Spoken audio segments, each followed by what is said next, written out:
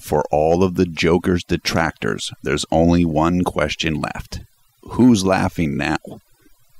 Novak Djokovic has won the 2011 Australian Open men's singles final in blowout fashion against Andy Murray of Scotland.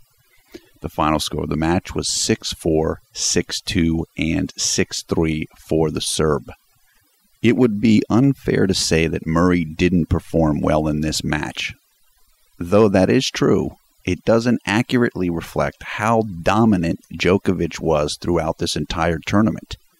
Even though Murray couldn't give the Serb much of a fight, no one else could either. Djokovic blew away Tomas Berdych in straight sets. Then he did the same to tennis deity Roger Federer. Murray was simply the last man in Nola's way, and he met a sad, if not unexpected, fate here in the finals. Many people will remember the 2011 Australian Open men's tournament because of the injury sustained by Rafael Nadal. And, of course, Nadal is the number one ranked player in the world, and he could well have won this championship and completed the Rafa Slam had he not gotten injured against countryman David Ferrer in the quarterfinals. This is not the proper focus, though, in my mind. This tournament was all about Djokovic.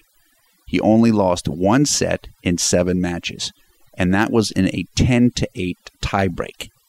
Simply put, he was not going to be denied here in Melbourne, and I'm not sure if even Nadal could have stopped Djokovic had the two met in tonight's final.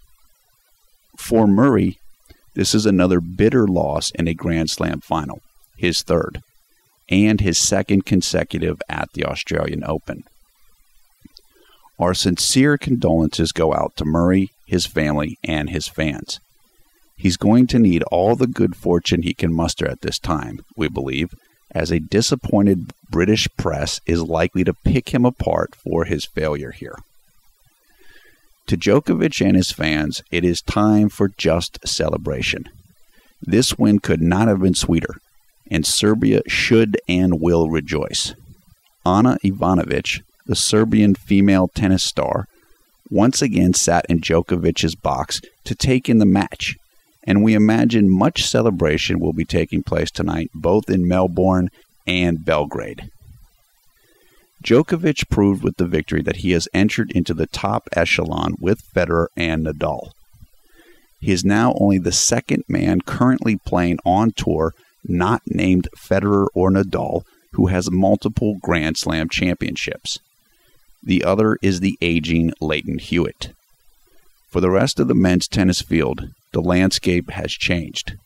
The Joker has arrived in full, and he will have to be dealt with from this point forward. Reporting for Conservative New Media, this is Paul F. Villarreal.